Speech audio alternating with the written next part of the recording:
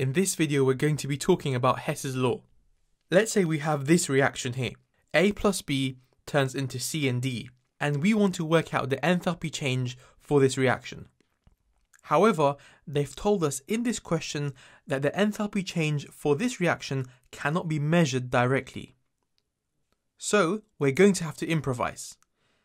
Instead of working out directly, we can work out an alternative route.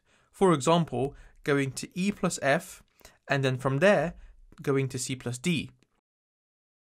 Then if we call this reaction 1, this reaction 2, and this one reaction 3, we can then say that reaction 1 is equal to 2 plus 3.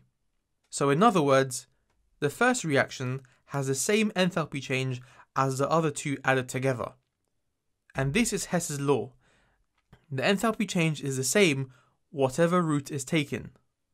Now we're going to have to look at two very important definitions when it comes to using Hess's law.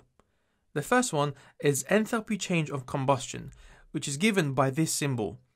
Delta H means enthalpy change, the small c means combustion, and the circle with the line through it means standard conditions.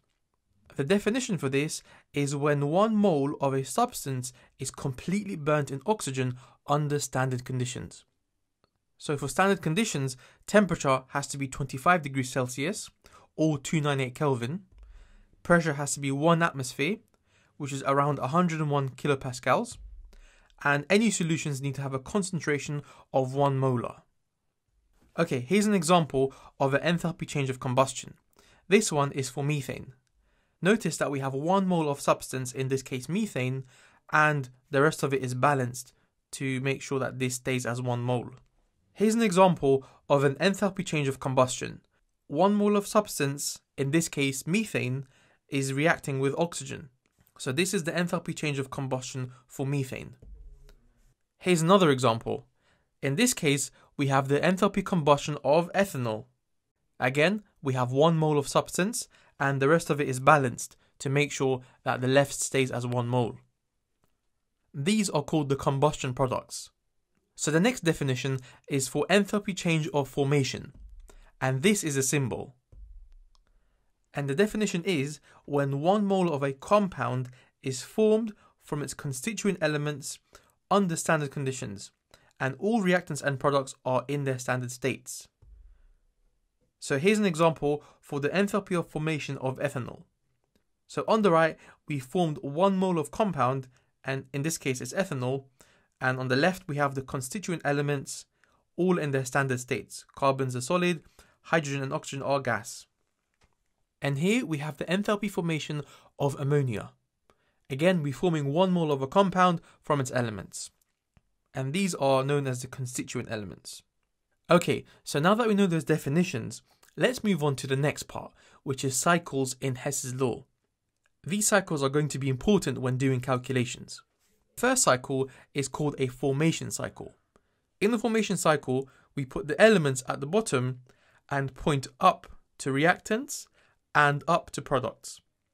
So let's say we want to work out this, our main reaction. And we've been given the enthalpy change for both arrows. Now, we know that Hess's law says if you want to go here, from reactants to products, and you can't do it directly, you can work it out indirectly by going down from here to here, and then up from here to here. And then we can just simply add the 2 arrows together to give us the overall reaction above. However, notice that one of the arrows in our formation cycle is not pointing the right way. It's this one.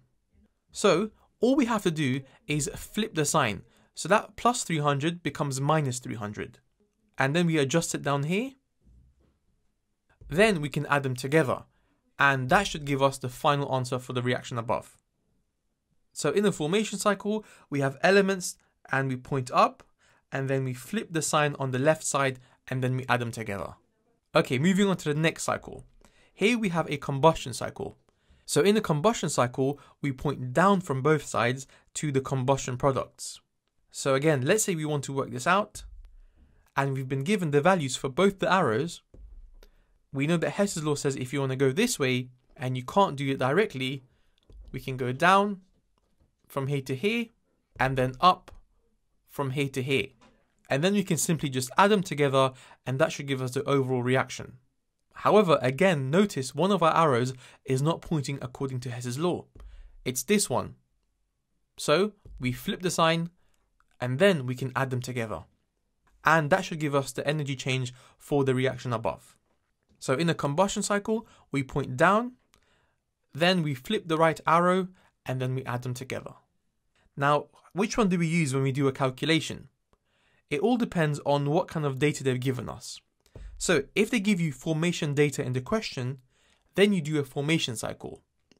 However, if they've given you combustion data, then you do a combustion cycle. And let's do an example now. So here we have a reaction and we want to work out the overall enthalpy change. This is the data they've given us. So because they've given us formation enthalpies, that means we're going to make a formation cycle, which means we're going to put the elements at the bottom and point up. Notice that everything's balanced equally. For example, on the reactant side we have 3 sulfurs, and we also have 3 sulfurs on the product side. Hence we have to have 3 sulfurs at the bottom where we have the elements.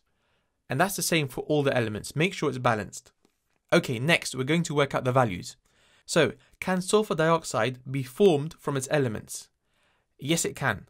And we can see that they've given us the value for the formation of sulfur dioxide. So, we're going to have that on the left. Next, can hydrogen sulfide be formed from its elements? Again, yes it can, because it's a compound, and they've given us the data for the formation of hydrogen sulfide. Now, since we have 2 of them, we're going to have to multiply it by 2. So that gives us a total value of minus 338.2 on the left side. Moving on to the right side. Can sulfur be formed from its elements? Nope, because sulfur already is an element. And you can see that we have sulfur down here as well.